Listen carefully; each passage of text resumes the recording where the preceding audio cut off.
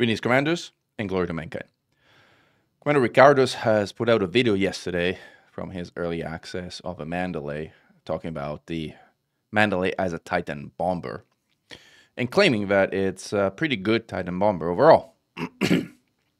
A lot of folks have since approached me in the Eggs community and have asked me to make a reaction video which articulates how we believe that that statement is actually incorrect, and that Mandalay makes for an average TitanBomber, but nothing really special, and certainly not anything that is great by any shape or form. And as is the case here, our React videos are not screaming, yelling, and pulling our hair, but they are about showing data and facts and making arguments based on logic and reason. So what we're going to talk about is a little chart that we put together here, and maybe we'll kind of switch to a bigger version so you can actually read it and see it. There we are.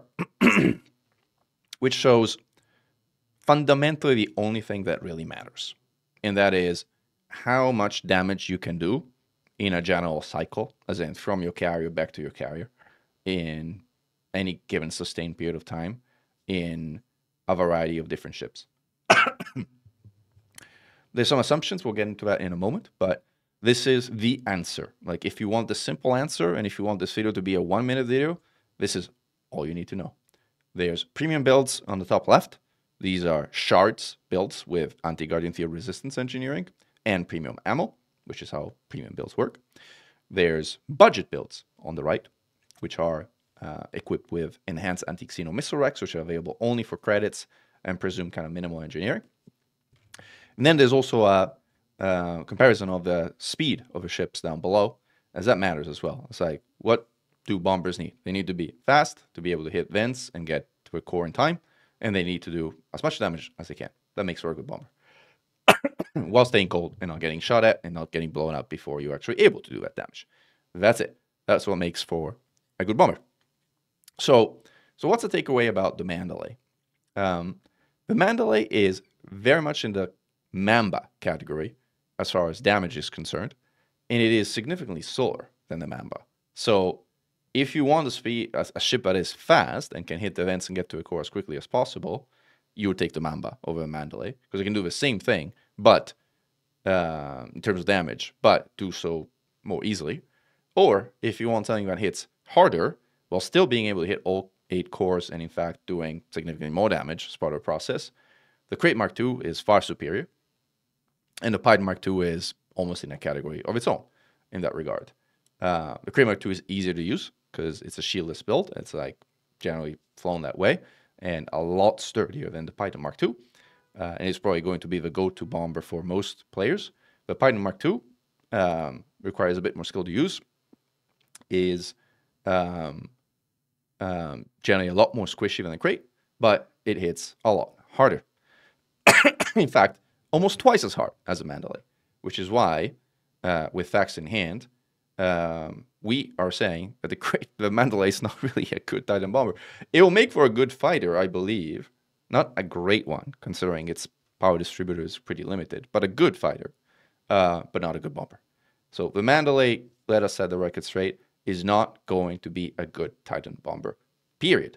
Or at least not by any definition, factual definition of that articulation. And don't get me wrong, I appreciate that content creators put out content out there. There's not a lot of content creators that make content for Elite, but every now and then they put out content that can be misleading and is not based on facts, but based on personal opinions, which might not necessarily be rooted in concrete and practical experience. So here we are, to kind of set the record straight. That's it. That's all you need to know as far as like the answer and why we are making this statement that the Mandalay will not be a good TitanBomber by any kind of metric or measure of that definition.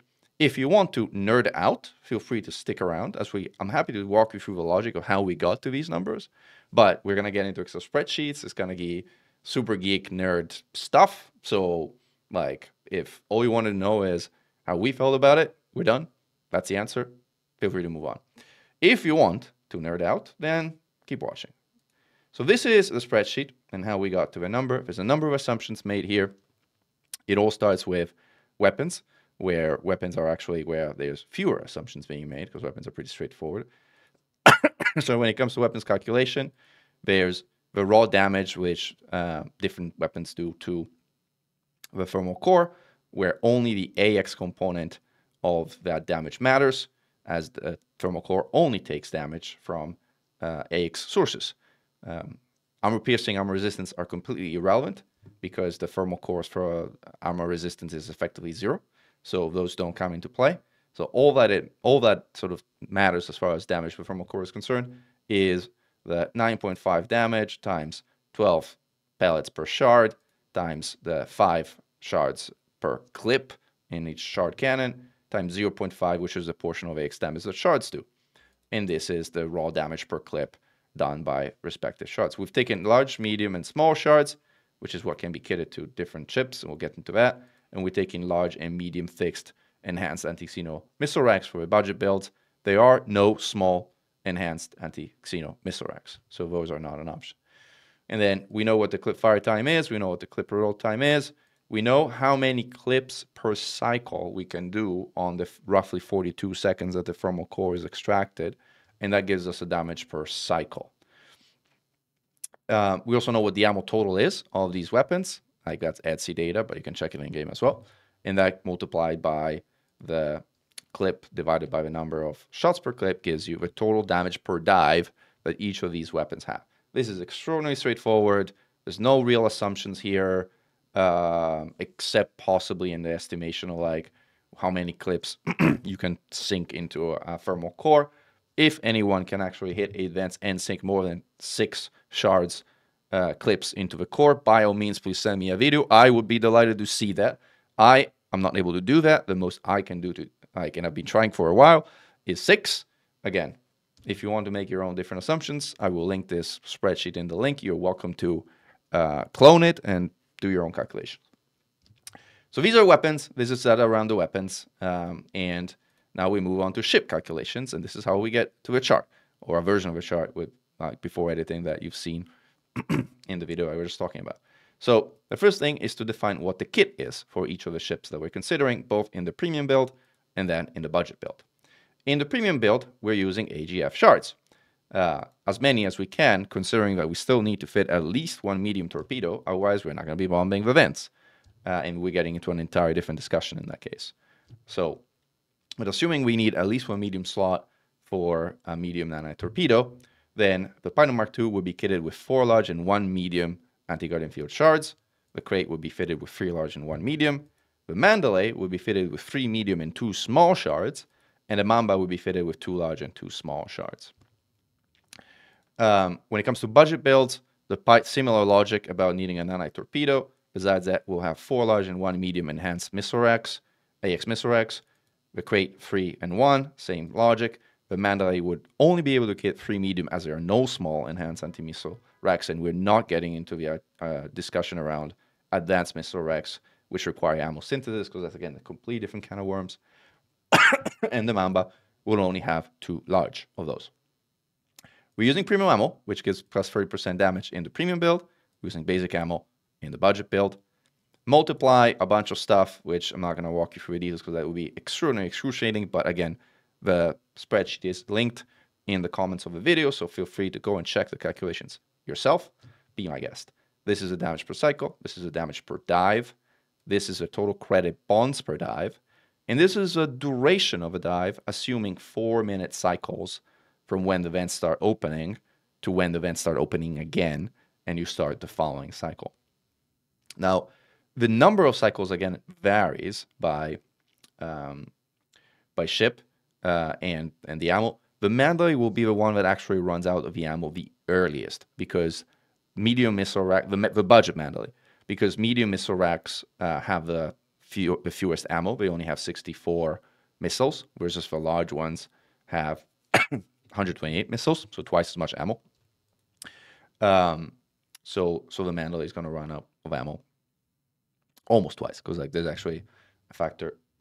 And then the reason this is not exactly double is because the fire rate varies based on the reload time and the number of missiles per clip. It's complicated stuff in here, but again, you go ahead and check your own calculation if you want, but these are being carefully done. And then there's a return to station time, which is assumed to be 15 minutes for everybody, which is by the time you're done bombing and you need to either self-destruct, well, presumably self-destruct if we're kind of doing this for the sake of like avoiding additional complexity, respawn on your carrier, hit that rearm button, undock, get hyperdicted, get interdicted a few times, make it to the maelstrom, cross the maelstrom barrier, get to events, start the cycle again. We've estimated that to be 15 minutes. Again, if you think you have a better number, use a better number. But this isn't going to change because this is the same for everybody. And the cycle time is not going to be a major effect. But anyway, the time you spend bombing and the time you spent returning to station is what gives you an overall cycle time, which is something to be considered. If you look at sustained damage over a period of time, that gives you the bomber bombs per hour. And then the max cruise is straight from Etsy. Rayman gave me the boost number of Mandalay. As a time of press, we don't have a max cruise number for the Mandalay. Presumably, it's going to be somewhere in the 450 to 500.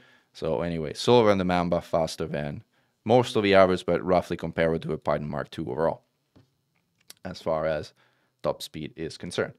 So that's it. That's how we got to the numbers. Again, I'll switch back to the charts that we got earlier.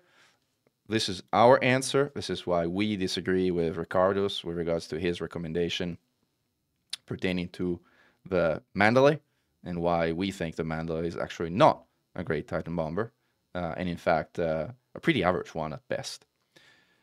With that, Commander Mechan, overnight, and glory to mankind.